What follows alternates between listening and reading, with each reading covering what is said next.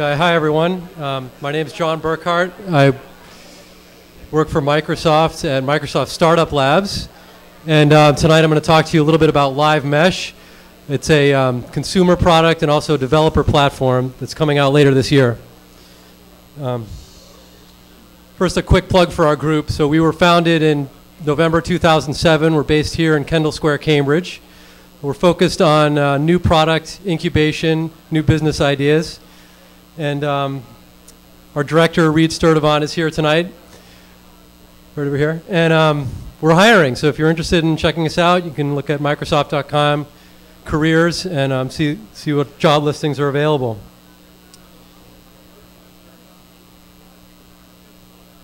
Okay, so what is Live Mesh? The inspiration for Live Mesh came from a problem that a lot of us have now.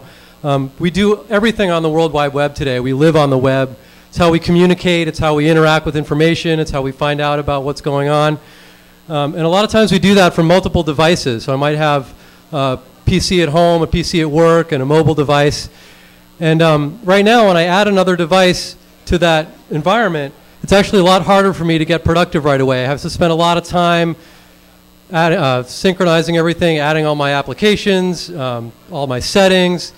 And once I've done that, it's hard for me to keep up to date. I might have like some things on one computer and some things on another computer, and it's really hard to keep track of it. This is kind of the problem that inspired this product. From the consumer's point of view, it's about tying all that together into a cohesive environment. So you want to have a single view of all the devices in your world, all in one place. You also want to have access to all of your information. So I'd be able to access data on one PC from any of my other PCs, or also from the web. So if I'm not even in front of one of my computers, I still want to get access to all my stuff. It's also a sharing component, so I can give permission to people I trust to have access to certain files or folders in my mesh. And then it also provides a way to stay up to date with what's going on in that environment. So I can get a sort of an aggregated news feed of all the events that are taking place. So for the developer, so that's sort of the consumer story. For the developer, this is also a platform. So Live Mesh is exposed as a set of web services. They're based on RESTful protocol, Atom publishing protocol. You can ask for data in XML or in JSON, so it's pretty easy to write web applications. Synchronization model is based on sort of an adjunct spec called FeedSync, which you can learn more about it at feedsync.org. There's another another specification that was developed by Ray Ozzie for doing synchronization, disconnected asynchronous synchronization. You're able to build on this platform because it's sort of based on these open protocols. You're able to build in a lot of different environments. It's not really tied to one development environment or one language. We've experimented with JavaScript, obviously .NET, Ruby, Python, Perl.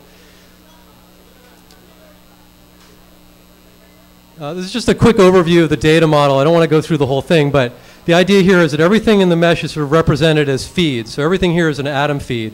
You see like sort of a hierarchy of feeds within feeds within feeds, and everything's sort of hyperlinked together. So you can navigate through this in a way that you would expect in sort of a RESTful service, navigating through hyperlinks through this hierarchy of data. This is just an example of FeedSync. So this is what you'd see in a typical Atom feed. And I just wanted to show kind of what FeedSync adds to that. Adds a little bit of metadata to describe how the feed is being shared. And then within each item, it shows sort of a history of who last touched that item and who and when that occurred. And then FeedSync also specifies an algorithm for how to read that information and perform a merge.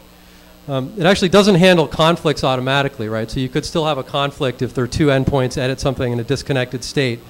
But it does flag that, saves both versions, and then pushes that up to the application developer to kind of flag that to the user. So it doesn't try to do that automatically. It will deterministically pick a winner, and then it's up to the application writer and the end user to say which version they actually want. Types of applications that you can build. At our group, we're experimenting with a lot of these different models.